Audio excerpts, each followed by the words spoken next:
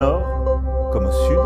Il nous faut repenser les infrastructures, les routes, les ports, à l'aune de l'élévation du niveau de la mer, des événements climatiques violents, de la hausse des températures moyennes et des transformations.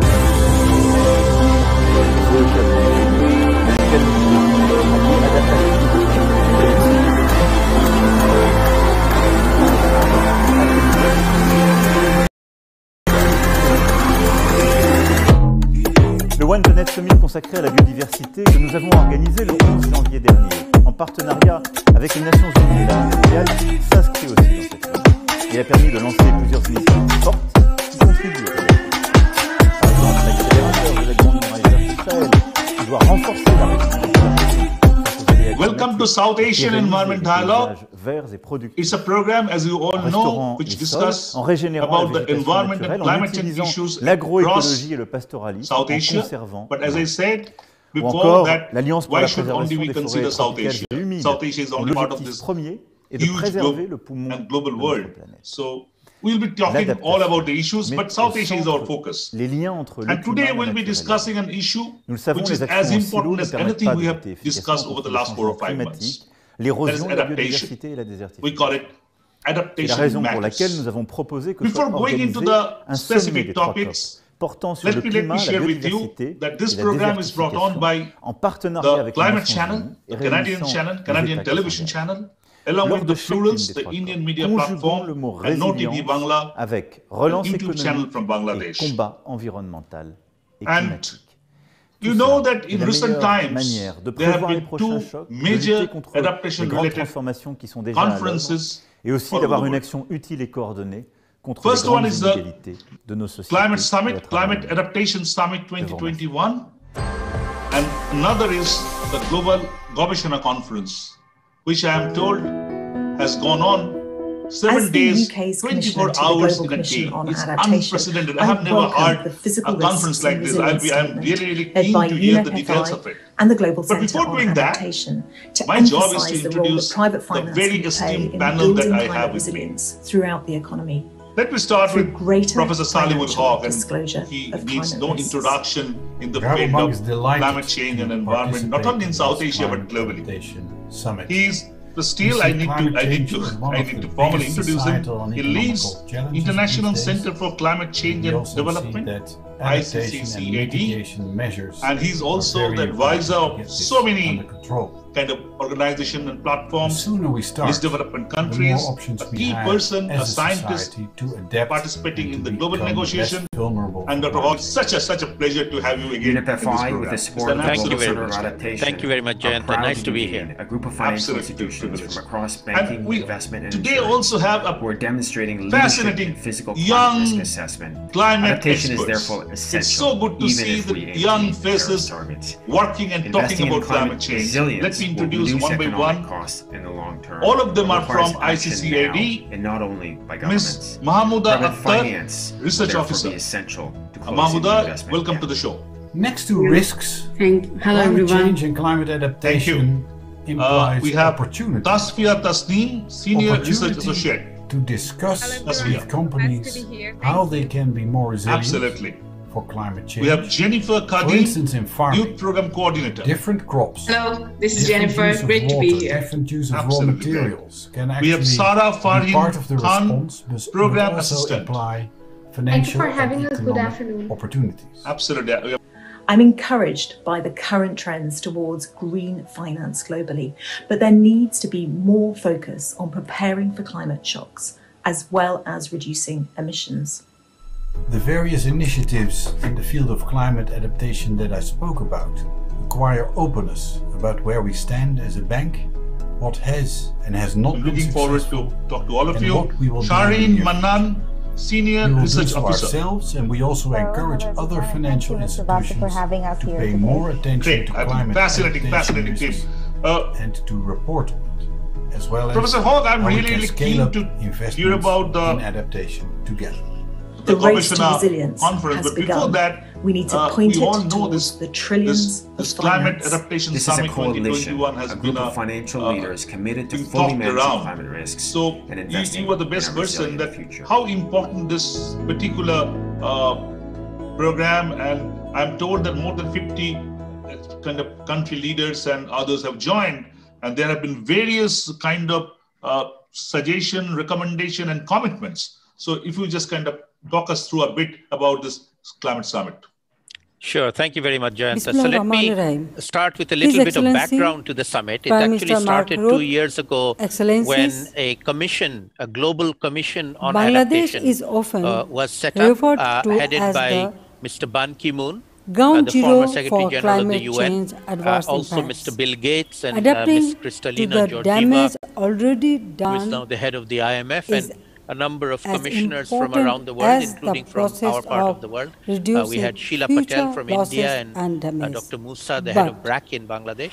Global and this adaptation commission, after a year, produced a major flagship report on adaptation that had a number of different adaptation due to tracks, the lack of finance this was and political produced will. at the COVID-19 Climate has Action proved Summit in New the York importance in of September being united 2019. and Under the on time. they had Bangladesh the has current emerged Secretary as a General, global Mr. leader Antonio on Guterres, and at locally that led summit, they declared a year of action which would culminate in a adaptation summit, which would be hosted by the Prime Minister of the Netherlands, who was also at that meeting.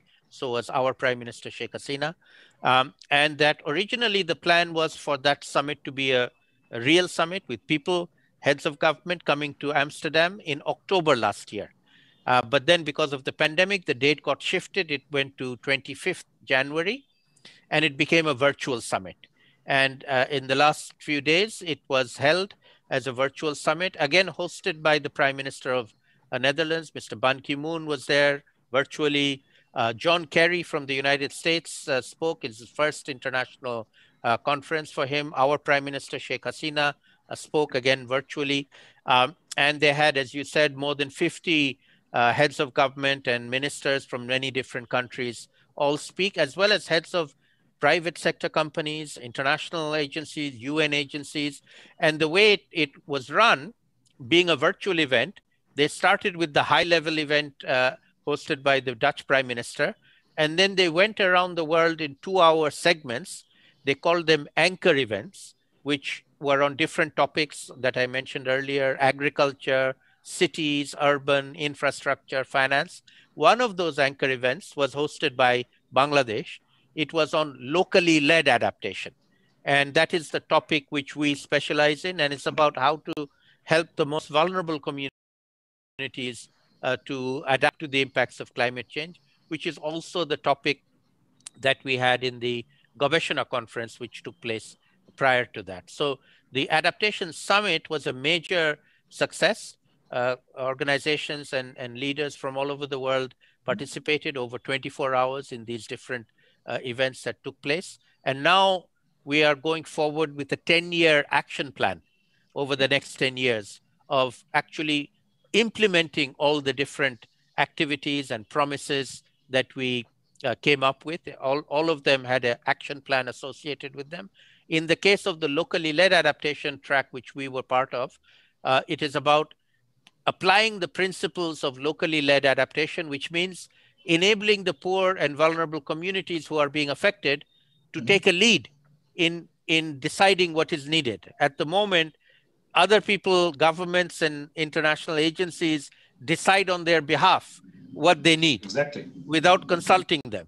And you have this experience working at the grassroots in Sundarban as well. So we want to reverse that procedure or paradigm, which is a very top-down one, with a more bottom-up approach. We need to listen to them. We need to respect them. We need to take their views into account because they know their problems better than we, the outsiders, know it. And we need to be helping them rather than telling them what to do. So that is the outcome that we are hoping to achieve. We got everybody to sign up to it in principle. That's the good news. Now we need them to do it. Let us see if they can do that, or we can make them do that. Before going to the Gobeshona conference part, just a quick supplementary question: that this switchover in US, how it kind of affected the moods in the climate negotiation? Because I understand this is the first major global conference post-Trump era. So you have noticed any change of mood, any kind of directional change in here? Absolutely. I must say I'm very, very pleasantly surprised by the change in the current administration compared to the previous one. We knew that was going to happen. But on the other hand, since they came into power, and we're only talking a matter of a few days, the new administration has taken climate change so much more seriously that they're actually amazing everybody by how proactive they are being. Yesterday, the Biden administration had a climate day where they had, I think, 30 different new initiatives that the United States is taking, including international ones led by John Kerry, who is the new climate envoy of President Biden. So they are definitely moving out of the block very fast, positive direction, good energy, very welcome for the rest of the world. Now they have to deliver. Absolutely, absolutely. So that bit we need to take a little bit of skepticism. Let them show us, but they're talking the good talk. That's good. Absolutely, let us see if they walk it. Whether they walk it up, because even before Trump, everything was not hunky-dory when it actually came to deliver. There were a lot of talks, but not deliver. Let us now go to yes. Also, if I can just add one other thing, the issue right now is that, you know, they are coming back. Obama was okay. We had Paris under Obama, and then we had Trump for 4 years, and now we have Biden coming in. These 4 years have not been good years. They have taken us back. So the US is not joining at a point where they left. They're joining at a point where we are further behind. And so they need to make up. They have a lot of ground to make up before we accept them as an equal with us. Absolutely, the world has moved on. They have not moved with us. So, you know, there's a lot of catching up to do from the US, which we hope they'll do. I expect they will do. But they need to realize there is no, you know, there's no easy win here. They cannot assert leadership without showing genuine leadership. Absolutely. And the ball is in their court, no doubt about that. Let me go to the Global Gobeshona Conference. Just take us through that, because I'm told, again, I'm repeating it, that continuous 24 hours for 7 days. Is it a fact? It's a fact. Let me give you a little history first, and then I'll describe it, and I'll ask my colleagues to share with you their experiences of doing it. So the history is that 7 years ago, we started this initiative in Bangladesh called Gobeshona, which is Bangla for research. And it's an initiative bringing together the research community, universities, research institutes, government, non-government, NGOs, and others to share information on climate change, particularly research and knowledge on climate change. And the platform now has more than 50 organizations, many universities and others. And among the many things that we do, every January, we used to hold a big conference. So until last year, it was held in Dhaka at my university, the Independent University Bangladesh. We would get 300, 400, sometimes 450 people from all over Bangladesh, and also quite a lot of international participants, including from India and West Bengal. But they had to come to Dhaka to participate. And it was held over 4 days at our university. So this year, we decided to go online and virtual because of the COVID restrictions. But since we were going online, we decided to try to see whether we can go from a local conference to a global conference. And we reached out to friends around the world, asking them to see whether they wanted to join us. And we got a huge, overwhelming response. More than 90 sessions were offered around the world. So in the end, we organized it 7 days long, 24 hours a day, with 3 8-hour segments. The first 8 hours for Asia Pacific region, where we started it.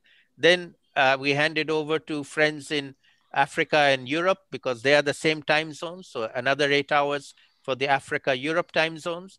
And then the final third 8 hours were for the Americas time zone, North America, Central America, South America. And many of the South Americans did their sessions in Spanish as well. And then they came back to Asia, and then we did another 8 hours and another 8 hours and another 24 hours. And my colleagues who are on this panel organized this whole event. And I invited them to join us to tell the story of how we did it and how this was organized. I'm going to them, but before that, just sorry to interrupt you. How many how many presentations or how many lectures are being kind of part of it? Well, we had 90 different sessions. Okay. And within those, we had, some of them were 3-hour-long sessions with lots of presentations. Some of them were short with one keynote presentation. We had some very high-level speakers that I interviewed and they gave a presentation. So it was a variety of different kinds of sessions from all over the world. Just to give you a flavor, we had Ibaraki University in Japan talking about locally led adaptation in Japan. We had Griffith University in Australia talking about what they're doing. We had the University of Sussex doing a very interesting project in the Sundarbans, which my colleagues can talk about as well. And then we had North America. I had a very good conversation with the resilience officer of Providence City in Rhode Island in the United States about locally led adaptation. So the topic is local adaptation, but taking place in different parts of the world. So we brought together people who are working on adaptation in their own location, but then sharing lessons across the globe. And that worked very, very well, surprisingly well. I didn't expect it to work so well. We connected local adapters around the world. I'm sure that some detailed reports is going to be coming out, and will be coming out. We all will be looking forward to, because I think it can actually play a major role while working on the evidences leading to the Glasgow, especially in the adaptation sector. I think it's absolutely fascinating. Let me now go over to your colleagues and take a input from them. First, maybe Sarah Farheen Khan. And Sarah, you were the one who played a key role in overall organization, if I'm not wrong. Just share your experience with us, that how it is, because I think it's also included the high level one. So what's your experience on that? Thank you. So as Dr. Huq already mentioned, this year the annual conference was held from the 18th to 24th of January. That is a whole long week, 24/7 conference focusing on locally led adaptation actions across different geographical regions like Asia, Africa, Europe, Australia, Northern America, and several other regions. So being a part of the Gobeshona Global Conference organizing team, my role was like a liaison officer. I had to build working relationships between organizations or people and partner with ICCCAD to take part in the conference. Furthermore, we had to moderate the conference in US, UK, Japan time, sitting here in Bangladesh. So the purpose of the conference. How many hours you have slept within that week? In 7 days, possibly 10 hours in total. I thought that you haven't slept at all. The kind of workload you were talking about. But let us know from you that high-level conference, as Professor Huq was also mentioning, how it was, who were the key persons out there? Right. So speaking of outcomes, I believe all these sessions we had around the week had a purpose, and the session hosts did absolute justice to the full time they were given, whether that be having interactive discussions in breakout rooms in Zoom calls, or sharing their research or organizational works. So the keynote sessions or the high-level sessions we had at the conference, for example, the Right Honourable Miss Anne-Marie, who is the Member of Parliament at the UK, she provided a very important guideline in simple words. That is, partners need to identify practical actions. States need to create and finalize their national adaptation plans. And those already completed need to provide climate communication. Okay.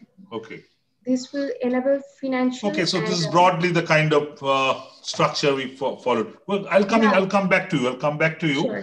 But let me go to Shahrin Mannan. Shahrin, I think I'm told that this particular conference, there was a part called Small Climate Grants, if I'm not wrong. And you were the person who kind of handled and worked on that. That sounds very interesting. Tell us briefly about what exactly it was and how it goes to help the overall adaptation strategy. Thank you, Mr. Basu. So yes, as Dr. Huq said, from this year, we have gone global, entirely global for the Gobeshona conference. So one of the ideas behind introducing the small grants program was that we always had a big number of people, a community of practice, attending these conferences in regular intervals, and they have been meeting and having different ideas to, collaborate with like-minded peoples and work together, but they never really got the chance to work on it after going back to their workplaces. So this grant was funded by the Climate Justice Resilience Fund, and we were asked to sort of, facilitate the group formation and the networking among different people coming from different countries around the world. So we started off with a networking session pre-Gobeshona conference, where we had a number of people joining from different countries, from Uganda, from Tanzania, from Philippines, from Bangladesh, Fiji, and whatnot. So they attended the networking session and they formed groups, small groups, with maximum number of 3 members. And then over the period of this Gobeshona conference, they solicited ideas and come up with a 1-pager concept note.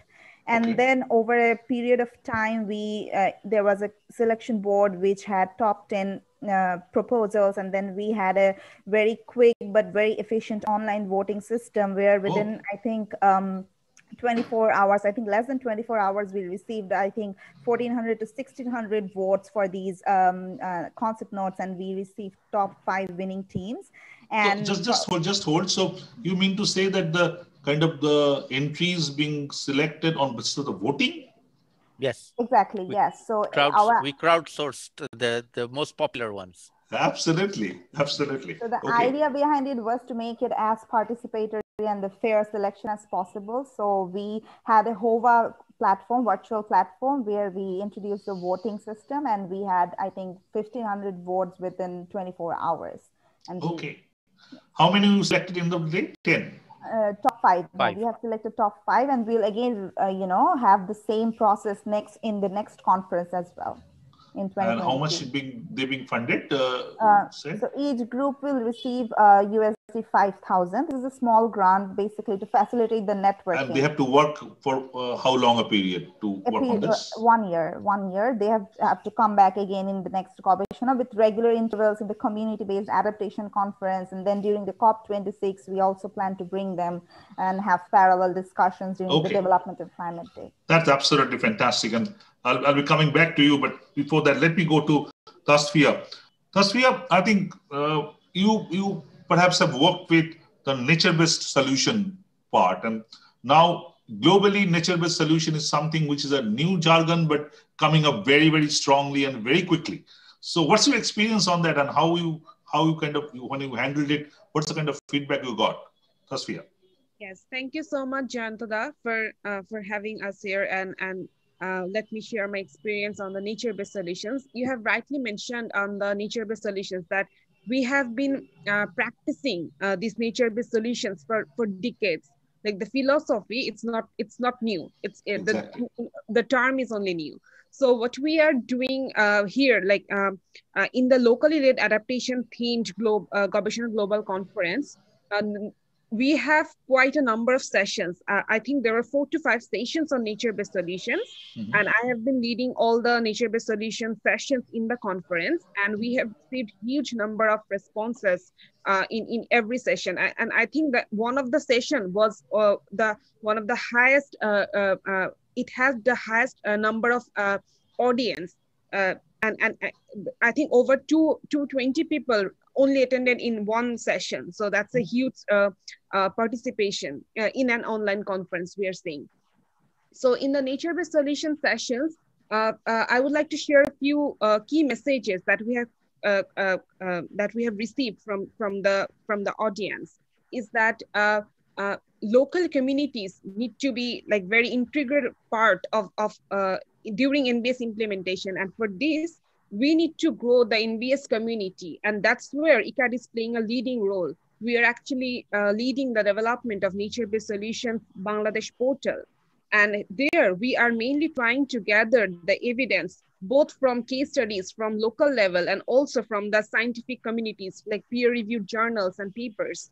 And there actually we are trying to gather all this evidence and try to measure the effectiveness of nature-based solutions. Okay. And for this, we are actually trying to grow our community. So what we are calling these is Nature-Based Solutions Bangladesh Network. We welcome. We have a portal. We have clause and terms for joining the network. We welcome people from all over the globe to join our network, the NBS Bangladesh network. Though the term is Bangladesh because it's a Bangladesh-led initiative, but we are not limiting people only from Bangladesh. And, when you call Paris Agreement, because it happened in Paris, not necessarily Paris has done it. That's it right. happens in Paris. So yes, we are actually welcoming people to join the NBS Bangladesh network, and we are welcoming any case studies to be put in Bangladesh or in South Asia. Probably we will be like going global. I'm looking forward to actually see the real case studies. I'll be requesting Professor Huq that in this program, maybe in future episodes, actually, if we can host and you can see the actual works on ground on these adaptations, because we have been talking, that's very important, but also very important to see on ground what's happening and actually happening or not. Very important. I'll come back to you. But let me go to Miss Mahmuda Akter. I think you were part of two important things, Mahmuda. One is locally led adaptation and another is the Delta. So let us first know from you the locally led adaptation. What's the kind of situation and how you kind of found during your exercise with the Gobeshona conference? Mahmuda. At the Gobeshona conference, there were like several sessions under the theme locally led adaptation.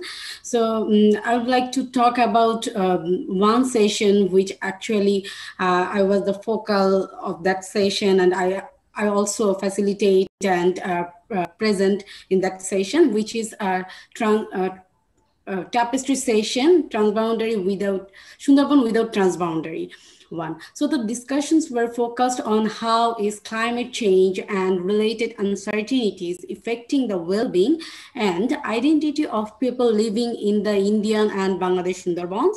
And another discussion point was what emerging initiatives, and practices are addressing climate change related challenges in the Sundarbans.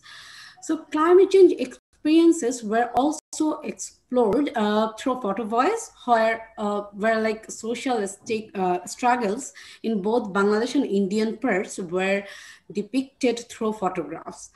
So as you know, like Sundarbans area remain extremely vulnerable to climate change and other environmental shocks due to their geophysical location. However, being the hot spot of climate change and due to starting work on adaptation prior to India, Bangladesh has experienced in adaptation and has vast scope of transformative adaptation. Okay. But still, adaptation-based learning is lacking in both Bangladesh and Indian region. In this regard, one of the main key findings what I can share with you from our session is people-to-people communication is necessary, which can be achieved by global solidarity network. Okay, so that's what you have kind of found in this locally led adaptation and the Delta part you said. But my experience is that the adaptation, scale of adaptation in Bangladesh part of Sundarban is much greater than we find in Indian part of Sundarban. I have little experience in Indian part of Sundarban and have also seen Bangladesh part of Sundarban, but I found in Bangladesh part of Sundarban, the adaptation is actually much greater. Bangladesh actually is kind of a peak of the adaptation. So we all have to learn from Bangladesh when it comes to adaptation. No doubt about that. No qualms on that. Great. Let me go to Jennifer now. Jennifer Khadim, you is a youth program coordinator, and I think youth program is a part of a major thing in this particular Gobeshona conference. Please take us through that. What exactly your experience out there, Jennifer? What we tried to do is have a pre-conference networking session, and we invited youth from both different parts of Bangladesh and from our different networks that we are connected to. So at the moment, we are trying to get more affiliated with the Yango constituency of the UNFCCC. And at the same time, we have been, the focal point for the Global Center on Adaptation in terms of the Youth Adaptation Network that has been started last year from September. So what we wanted to do, since we are part of so many different groups, how about we bring people in under one platform? So when we were talking to Dr. Huq about how we can integrate the youth component into the whole conference, so he suggested that how about we introduce the whole conference and what we do and what we want to do with them as a network. We should hold a pre-conference networking session. And actually we are not done because we haven't hosted the post-conference session. It's actually due next week. So next week or the week later. So what we wanted to do is have the youth discuss about their country activities, what they're doing in their own communities. How many countries, youth from how many countries were there? We actually got applications. We had an open call for application who wanted to join. We had 160 applications from all over the world. But in the end, we had to be satisfied with 85 participants. And in the youth networking session, we had youth from Bangladesh. The majority part was Bangladesh. We had from India, Pakistan, Afghanistan. Then we had from Fiji, Malawi, Uganda, Ethiopia, and a few from the European countries. And what we wanted to do is have some follow-up events. We introduced the Gobeshona conference. We told them that this is what we are trying to do. And we wanted to share what we are doing and wanted to see how we can find common elements of collaboration. Just to kind of question coming immediately to the mind, when in Madrid, we saw the Greta Thunberg led the huge rally. I was fortunate to be there and saw that how the younger generation was actually leading the whole show. We are all behind and watched them in awe that how they have been leading. So when you were talking to these young leaders, climate leaders across the world, do you find them angry with the politicians? Do you find them angry with the elders? Or do you find them that, okay, we'll be doing our bit? How they are? What's the mindset you find generally? In general, what we experienced, I'll just speak from experience, that they really want their voices to be heard. They want their voices to be heard. Yeah, they're not really looking for they're not looking for a fight with the elders. I mean, I'm middle-aged, so I'm not really youth, and I'm advocating for their rights and their voices. So they want them to be heard. They want us to listen to them, that if they think something is right, why can't we see that it's right? Okay. Okay, great. Professor Huq, we have heard the first round of kind of responses, and I hope that we can have a quick second round as well. But what's your experience? You have been, I'm sure, being part of many of these 90 seminars. You have feedbacks, may not be physically, but you have got all the feedbacks. How is the situation? Because there is a general thinking that COVID and post-COVID, the world is going to be more difficult to get funds and everything about this climate change. Climate change actually can go a bit of in the back burner. That's the kind of a general feeling around. So what's your take on that? After seeing this Gobeshona conference and the responses of all over, how you feel about it?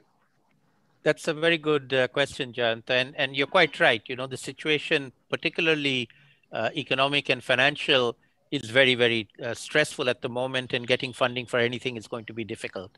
On the other hand, I must say that we had a very, very positive experience. As I already mentioned, the response was overwhelming. The outcome was extremely useful. So what we have decided to do now is this annual conference we've been doing every January. We are not going to revert back to the old way, even after people can travel. We are going to stay virtual and global, and we will build on what we have done. This time around, we started the process and we got so much enthusiasm and interest from all over the world. We are going to build on this, including the youth that Jennifer just mentioned. And during the year, we will keep communicating with everybody, and then next January, bring everybody back together again to measure progress and share experience. And what we are finding is that almost an unintended benefit of the COVID restrictions of everybody now going online and living in a virtual world is that the virtual world actually connects us better across the world. We were talking to people in Canada, in South America, in Japan, in the Pacific. We would never have been able to meet unless we came, everybody 10,000 people in Madrid or Glasgow once a year, once every now and again. But this we can do, we can manage. And we were talking to people around the world. And as I said earlier, there is a common thing here, which is everybody is dealing with the impacts of climate change in their own context. And they're doing something about it. And in many cases, they are very similar. Deltas, for example. Deltas are the same. Mekong Delta, Ganges Delta, the Nile Delta, all the same deltas. So they had a lot of things in common, even though they were in different countries, spoke different languages, had different, circumstances. Nevertheless, there was a common interest for them to do. Urban cities across the world, people living in slums in cities across the world, very common experiences. So we were able to link all of these up, and going forward in future, we can do this. And then, Absolutely. So the final point though, on finance, it hardly cost anything. So it cost a lot of time and effort. My colleagues never slept for seven nights. It's quite clear that they couldn't sleep. But money-wise, it didn't cost very much. And carbon footprint-wise, it was practically zero. So, to me, this is the ideal way to do international conferences from now on. And we will continue. Absolutely fascinating. And also, I think from the communication point of view, it's much more horizontal. You can link any point in the world through this kind of conference, online conference, because even if you pay money, it's always not easy for everybody to come at a particular time in a particular place to have a program. So, but this is much more easier. Right now we are talking, sitting in our own rooms and connected all over. So that's much easier. So yes, COVID has some advantages. We have to accept that. So let's go back to a very quick second round. We have around 20 minutes time with us still. Let's start with again, Sarah. Sarah, as you talked about your overall role and your high-level thing and all that, but general takeaway for you. You are a young. All of you are young climate specialists, should I say. So you are the future of climate negotiation and climate work. So from a conference of such scale, where I was told, Professor Huq was telling me the other day that 4,000, 5,000 people hearing a conference, that's huge. So what's the takeaway for you in such a conference, Sarah? Attending most of the sessions, what I understood was every region has a different sort of climate problem. Not everyone has the same problem, and they deal with it differently.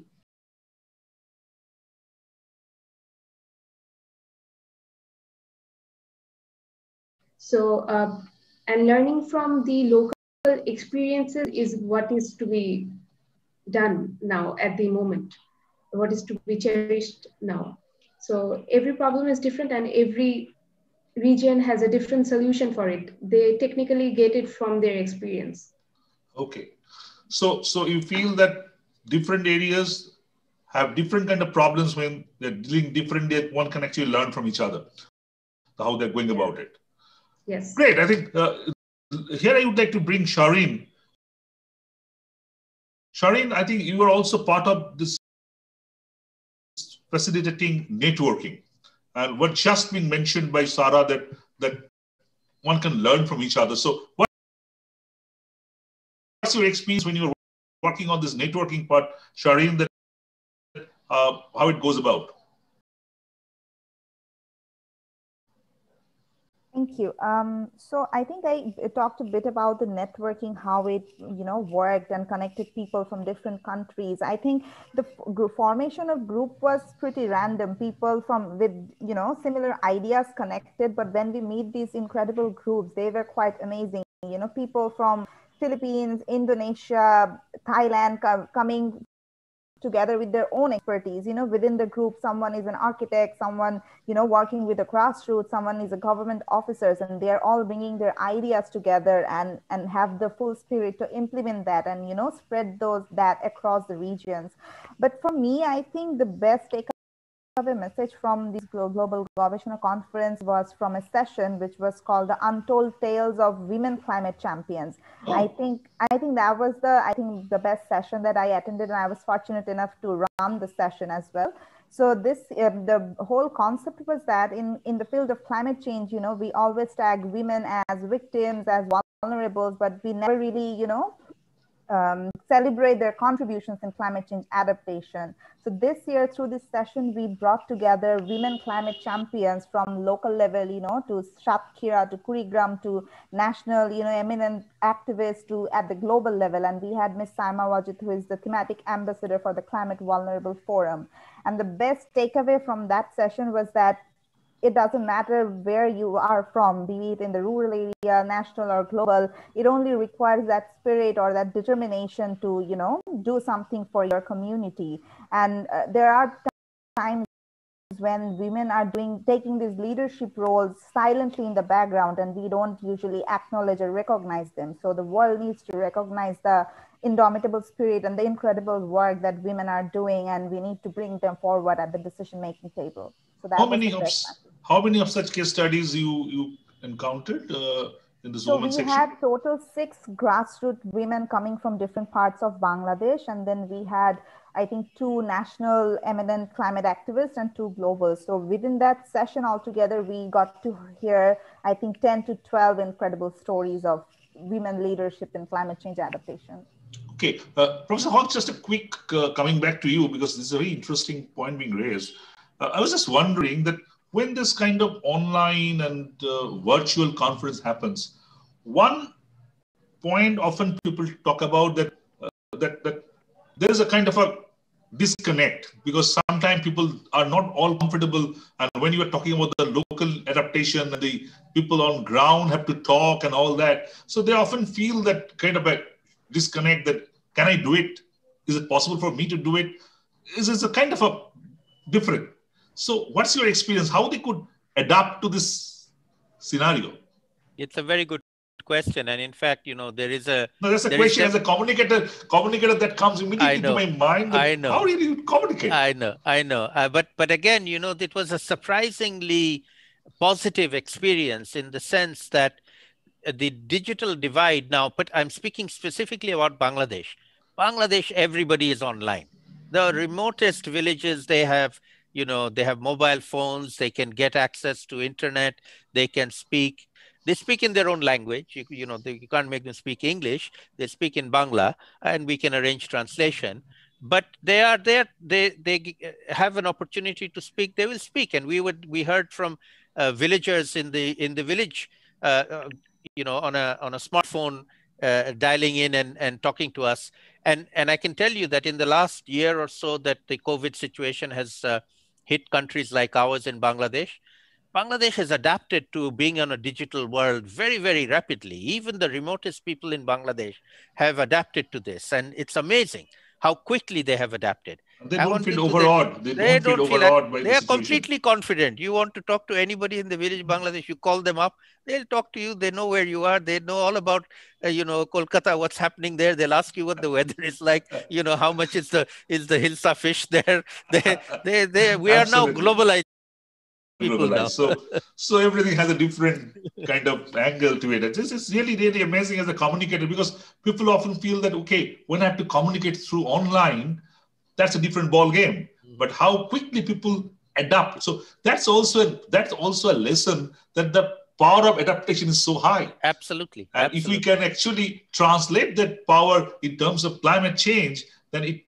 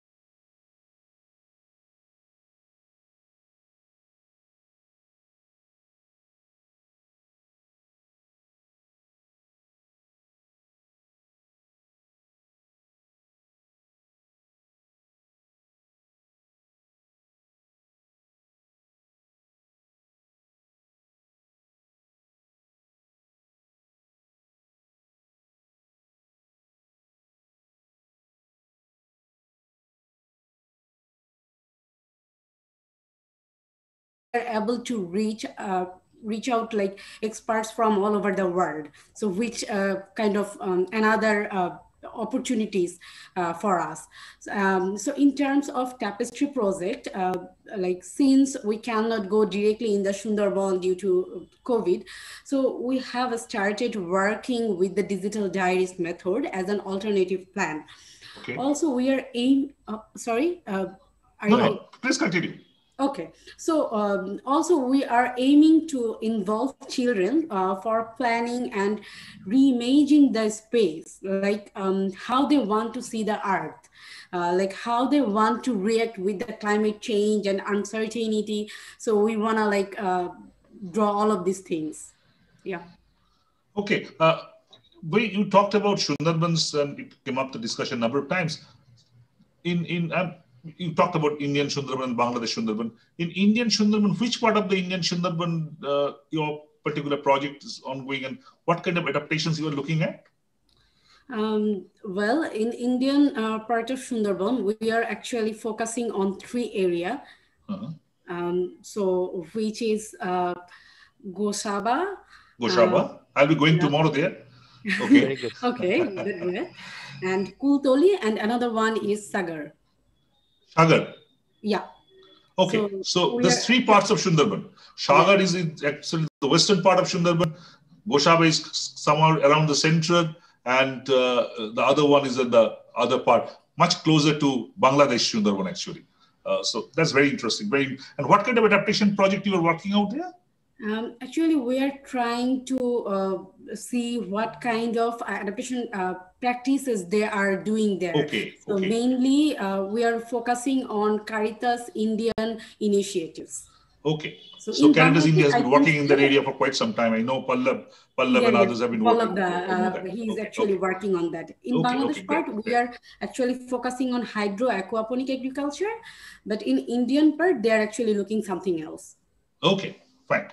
We'll be definitely talking about it later again. Yeah. Let's go back to Tasfia. Tasfia, you mentioned about the NBS, but another part I think we were talking before about the climate services. So would you just talk a bit on that, climate services, Tasfia? Yes, yes, I can talk about that very briefly. It's that in our conference or at our century CAD, we always talk about something like called capacity building. So here, climate services, what we are trying to do is that we are trying to build the capacity of our stakeholders on these climate services. Climate service is a very technical term, but if I break it down, it means that it's the use of climate information, like the production and the uses of climate information, and how you generate, how you translate, how you transfer, and how you use it. It's basically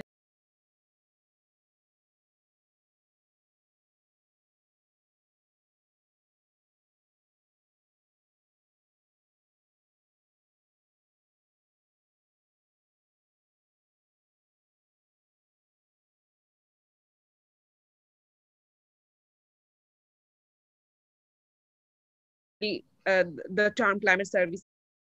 What we are doing here is that in our conference, we have also like 3-4 sessions on climate services, if I'm not wrong. I have been leading like 3-4, and I know that many of my colleagues are also leading some sessions on climate services.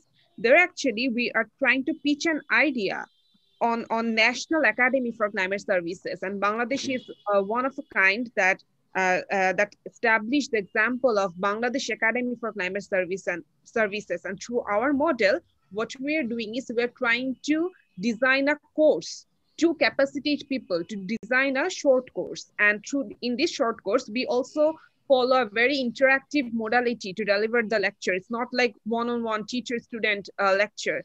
It's that it has 4 sources of principle. What we are doing is that we do inquiry-based learning, where participants ask questions first, and then the course has been designed. So it's very, very interactive in that way. And then we do two-way learning. It's an academic course. It's an academic course. But we actually reach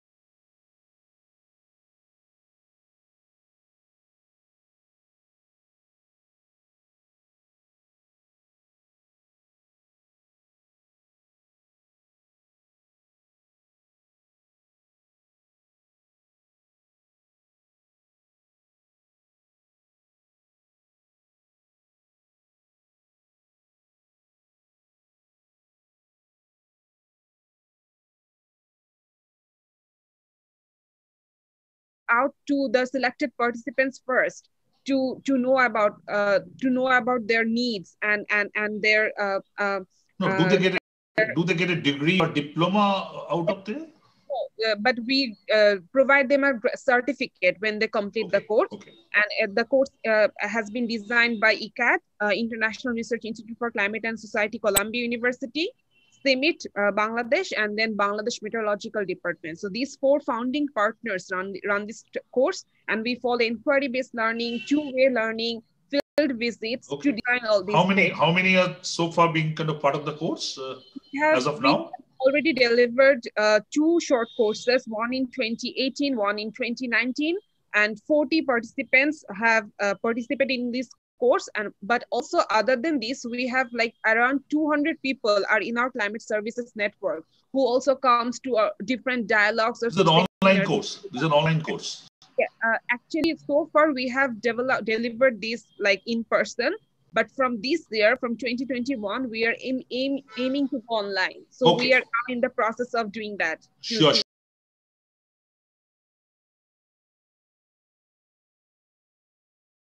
Sure. Great. I think absolutely great. I think that's another very, very good initiative, because I think climate learning, teaching is one area being, I think, not very explored the way it should have been. Great. We'll be definitely talking again and again. But let me go to Jennifer now. Jennifer, your youth and other issues being talked about. Anything else you feel that needs to be talked about as per your experience in this global conference, Gobeshona conference? I think for youth, it's really necessary for them to have the knowledge of climate change first, and then go either for an activism as their focus of work, or maybe go for research. We are actually at the moment teaching a group of local students under a project with WaterAid Bangladesh. And most of the students, out of 120 students, I think around 50 to 60 students were part of Gobeshona conference, and they attended a lot of sessions.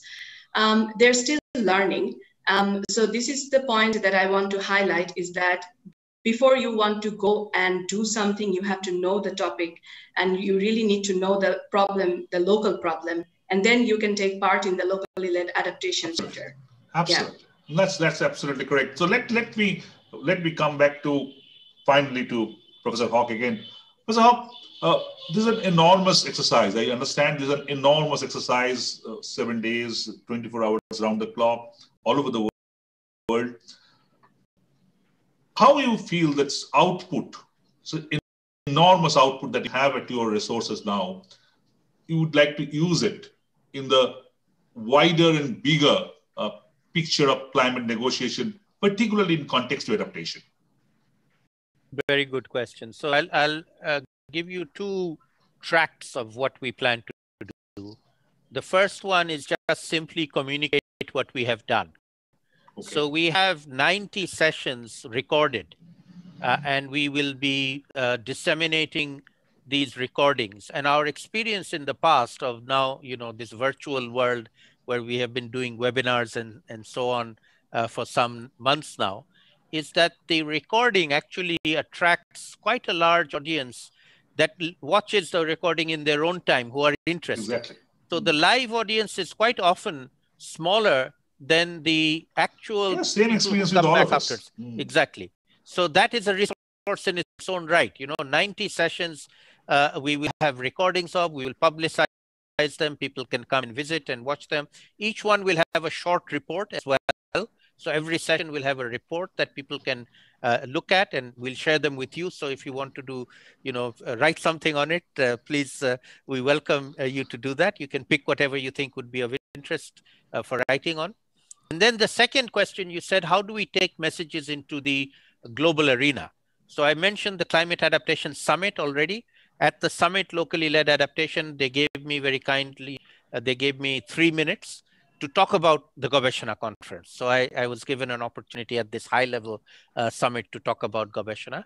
And then in the closing session of Gobeshona, we also had the Deputy Secretary of UNFCCC, Oves Sarmad, and we had Anne-Marie Trevelyan, who is the climate champion of COP26, the adaptation resilience champion of COP26. And we asked them, how can we take our message from Gobeshona, which is a very grassroots, locally led adaptation message, to the high level of the COP26 discussions? And both of them promised that they themselves will become our ambassadors and they will take the messages there. And that those of us who will have the opportunity to go to the COP, and several of my colleagues here have been actually to the last COP. They were in Madrid with me. So I hope my young colleagues will also be able to go to Glasgow. Those of us who have the good fortune to be in Glasgow, we can then network there. We can do side events. We can do events to share the messages from Gobeshona with other people who are there who have similar interests. As you know, at the COP brings together many, many different people of different interests, and opportunities for side events and meetings and networking is enormous. Not just following negotiations, but networking, particularly for young colleagues like mine here. So that is how we aim to proceed. And always, though we understand that virtual has its own advantages, but we can't forget that actual has its own advantages. Absolutely, and absolutely. Perhaps we need a good, even the post-COVID days, we need a good kind of marriage and mix between the actual and virtual. Yes. We might have too many actuals before. We are now right now having too many virtuals. Correct. Somewhere in the middle, I think the actual happens. Actual should stay, because otherwise, my understanding in virtual is that we have been having so many of these virtuals, and then they tend to stay less. They tend to float away a bit. So I think we have to find out that model, that how we can maximize the impact of virtual and actual together. But before I conclude today, a final question to you, that this whole issue of adaptation and mitigation being long discussed about. Now, do you feel that discussion is over? Now adaptation is at the prime? It's the win. It's now clear win for adaptation. What's your take on that? I think, yes. I mean, that battle has been won. You know, we fought for adaptation for many years. It was a losing battle.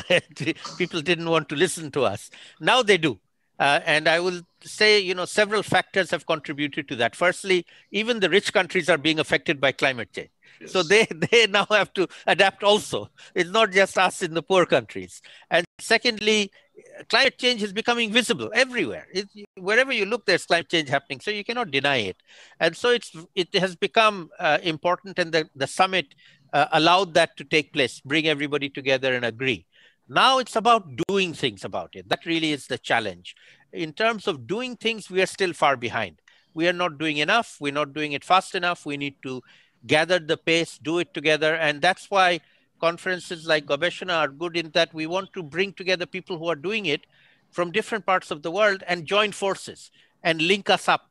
That our hypothesis is that each of us are doing what we can in our own, but if we connect with people in other parts of the world and other countries, then we will also benefit. They will also benefit. Absolutely. It's a win-win for all of us to share knowledge and learn from each other. That's our theory going forward, and we believe that that is the way forward. Absolutely, and I conclude with this, that I think that is this whole idea about decentralizing the responsibility.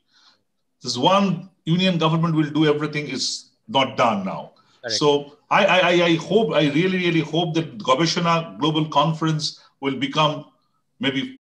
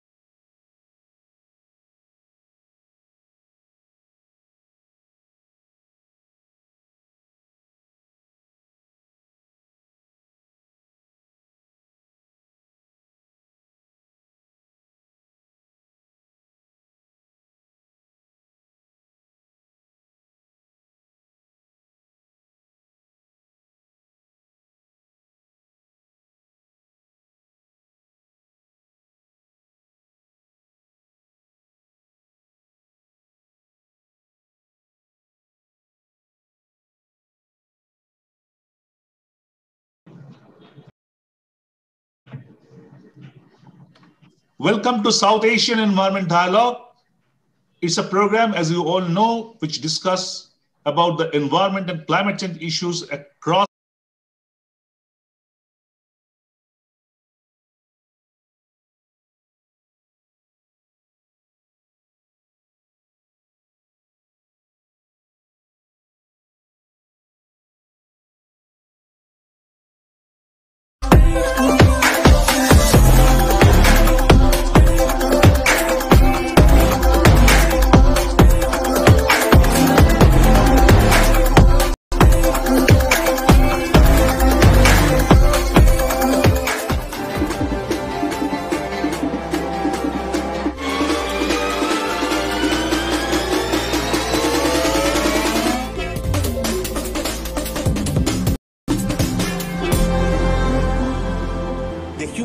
is the smartest and more ingenious creature living on planet Earth, and yet it's the only one capable of destroying its own planet.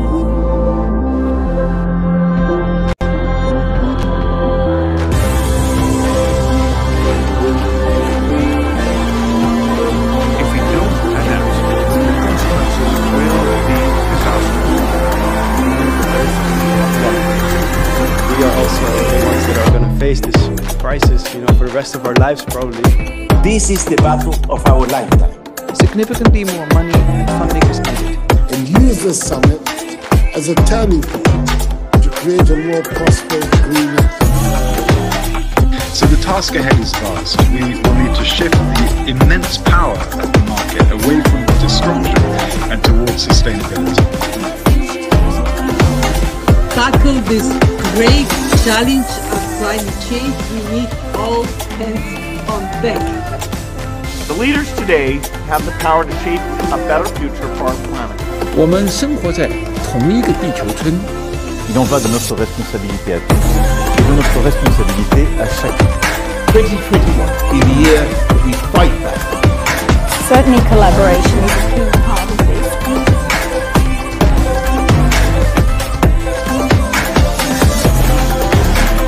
President Biden has made fighting climate change a top priority of his administration.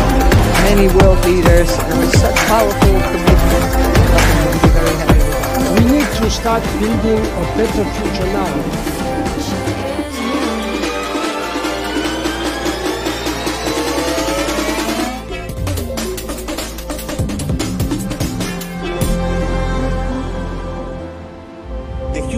Is the smartest and more ingenious creature living on planet Earth, and yet it's the only one capable of destroying its own planet.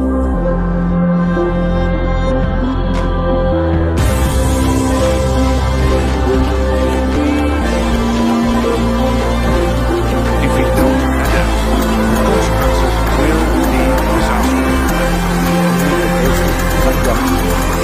We are also the ones that are going to face this crisis, for the rest of our lives probably. This is the battle of our lifetime. Significantly more money and funding is needed. And use this summit as a turning point to create a more prosperous, greener and fairer world.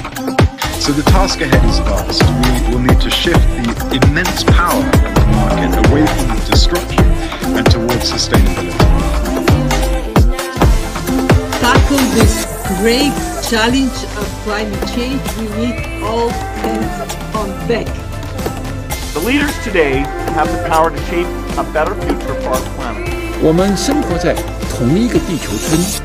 Il en va de notre responsabilité à tous et de notre responsabilité à chacun. 2021 is the year that we fight back. Certainly collaboration is a key part of this.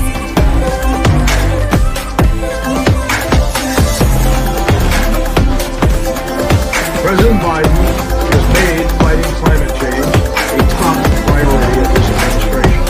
Many world leaders and with such powerful commitment, we'll be very happy with that. We need to start building a better future now.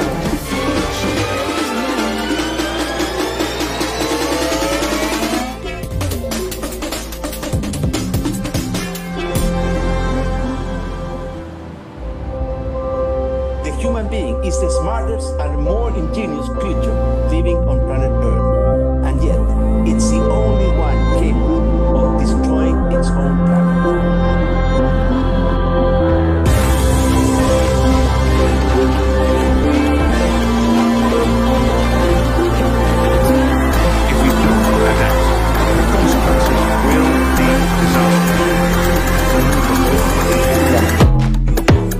also the ones that are going to face this crisis, for the rest of our lives probably. This is the battle of our lifetime. Significantly more money and funding is needed. And use the summit as a turning point to create a more prosperous, greener and fairer world. So the task ahead is vast. We will need to shift the immense power of the market away from destruction and towards sustainability. Tackle this great challenge of climate change, we need all hands on deck. The leaders today have the power to shape a better future for our planet. 我们生活在同一个地球村。 Il en va de notre responsabilité à tous et de notre responsabilité à chacun. 2021 be the year we fight back. Certainly collaboration is a key part of this.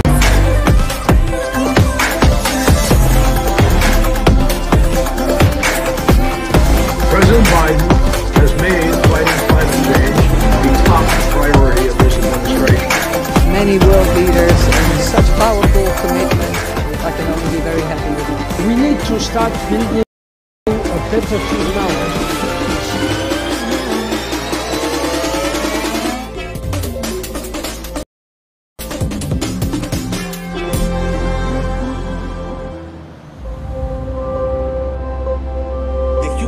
Is the smartest and more ingenious creature living on planet Earth, and yet it's the only one capable of destroying its own planet.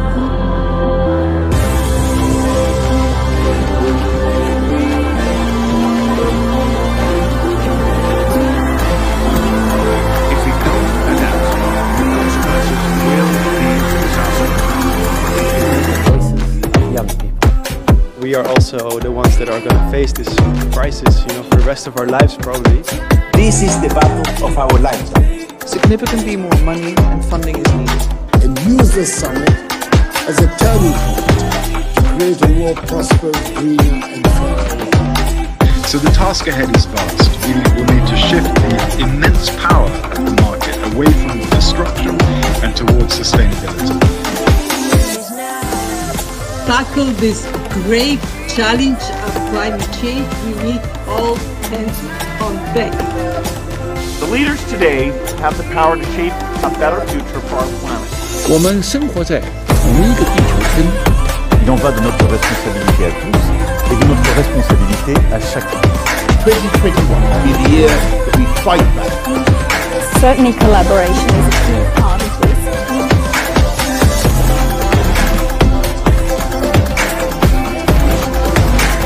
President Biden has made fighting climate change the top priority of this administration.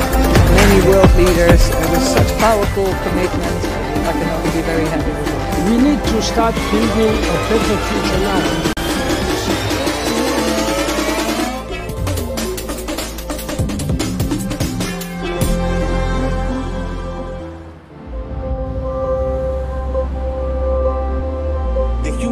Is the smartest and more ingenious creature living on planet Earth, and yet it's the only one capable of destroying its own planet.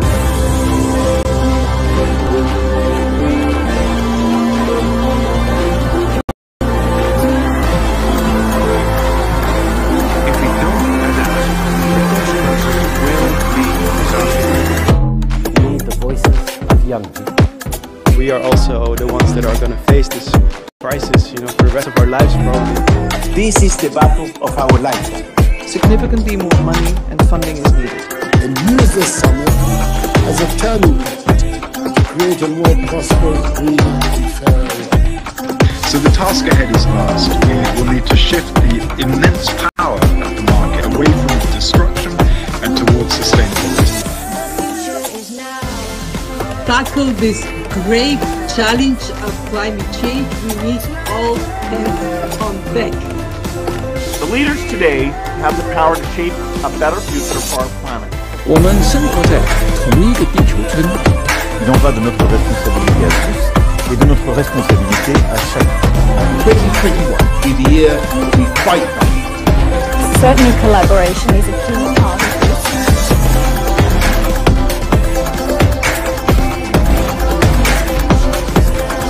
President Biden has made fighting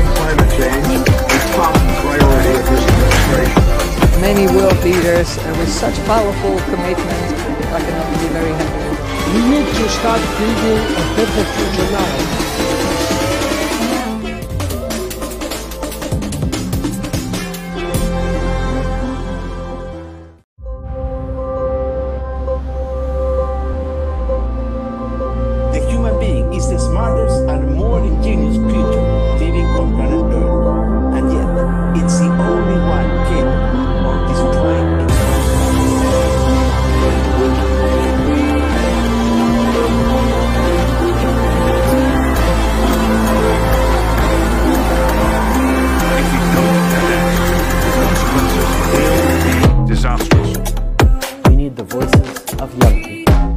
We are also the ones that are going to face this crisis, for the rest of our lives probably. This is the battle of our lifetime. Significantly more money and funding is needed. And use this summit as a turning point to create a more prosperous, greener and fairer world. So the task ahead is vast. We will need to shift the immense power of the market away from destruction and towards sustainability. Tackle this great challenge of climate change, we need all hands on deck. The leaders today have the power to shape a better future for our planet. 我们生活在同一个地球村。Il en va de notre responsabilité à tous et de notre responsabilité à chacun. 2020